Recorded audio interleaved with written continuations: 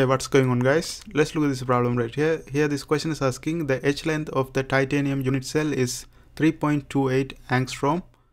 Using a body-centered cubic structure, what is the atomic radius and density in gram per centimeter cube of titanium? Okay, so here the question is asking for the atomic radius and the density. Now let's see how we can find out atomic radius. But before we go for this one, we have to know the structure of body-centered cubic structure. Okay, for a body-centered cubic structure, it's going to look like this. Let's draw the diagram. Okay, body-centered cubic structure. We are going to have a cube like this, and for a body-centered cubic structure, there is a big atom in the middle.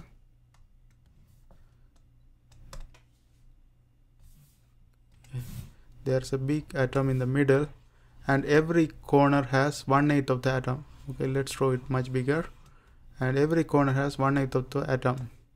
So I am interested in finding the distance from this corner to this corner, because that's going to help us to relate the radius with the H length. H length is x, and the radius for this one, the one in the corner, is going to be r distance from here to here, and the one in the middle is going to be 2r. Since the radius is r, the diameter is going to be 2r, and for this one it's r.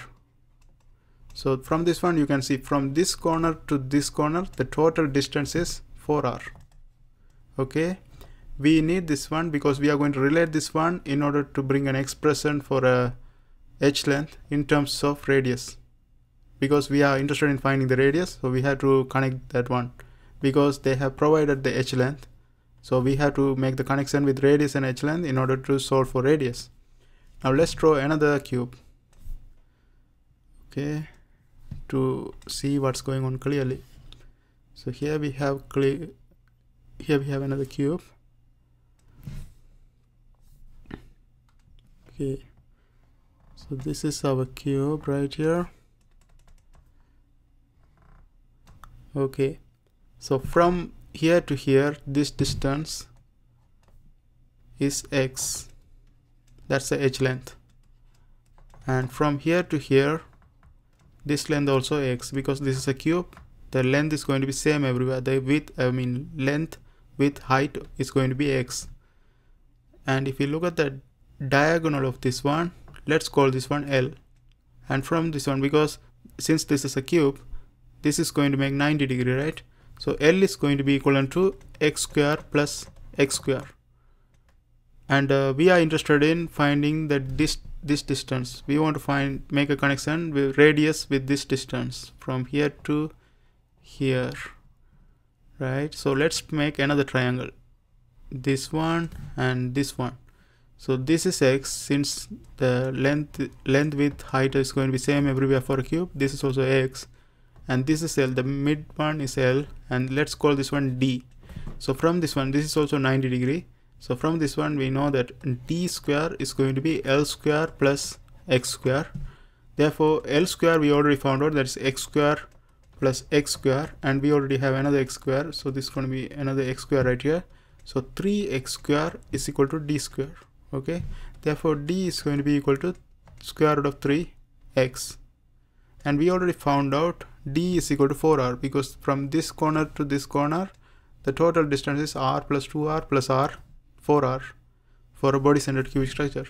So instead of d, we can replace 4r. 4r is equal to square root of 3x.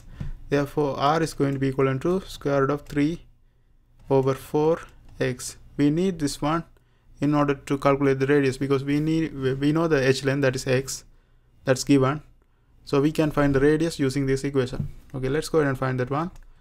R is equal to square root of 3 over 4x. Now, before I go for this one, it's better to convert this angstrom into picometer. It's always better to give this one in picometer. And we have to know that 1 Armstrong is equal to 100 picometer.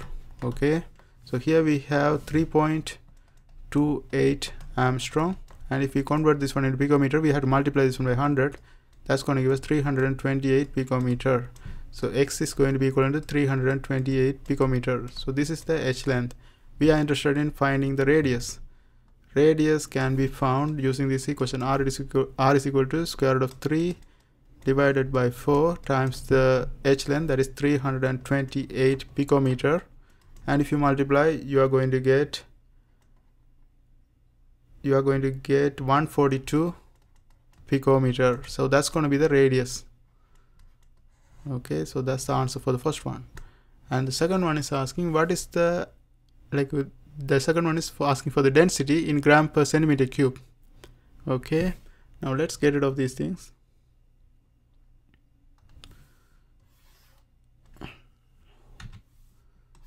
Okay, let's get rid of this and this. Okay, I need the radius value because we are going to use that one, so let's bring that one back. Okay, that's enough.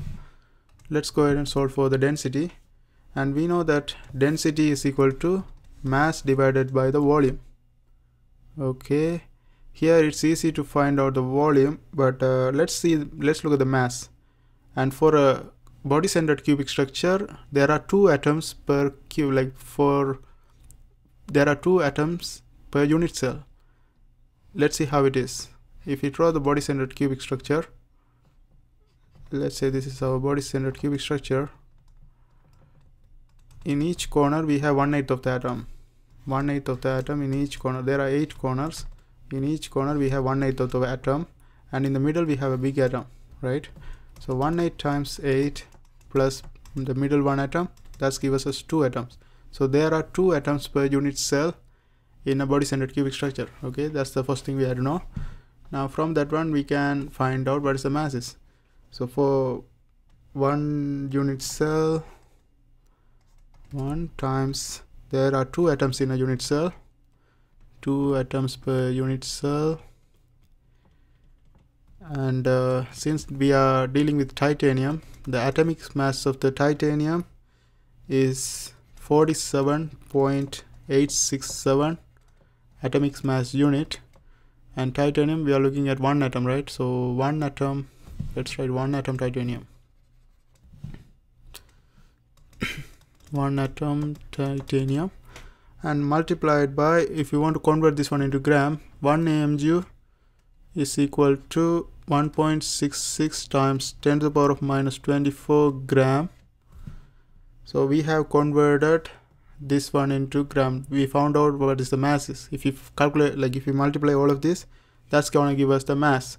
But we looked at density is equal to mass over volume, right? It's here. Density is equal to mass over volume. Here we have the mass, so we have to divide this one by the volume.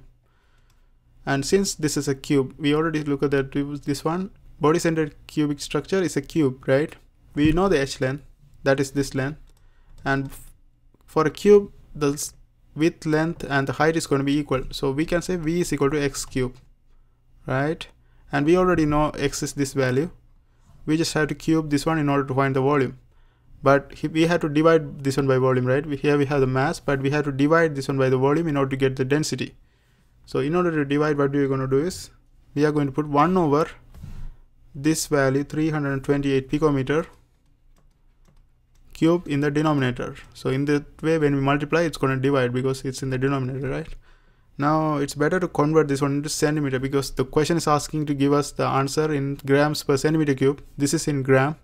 Now we have to convert this one into centimeter, and 1 picometer is equal to 10 to the power of minus 12 meter.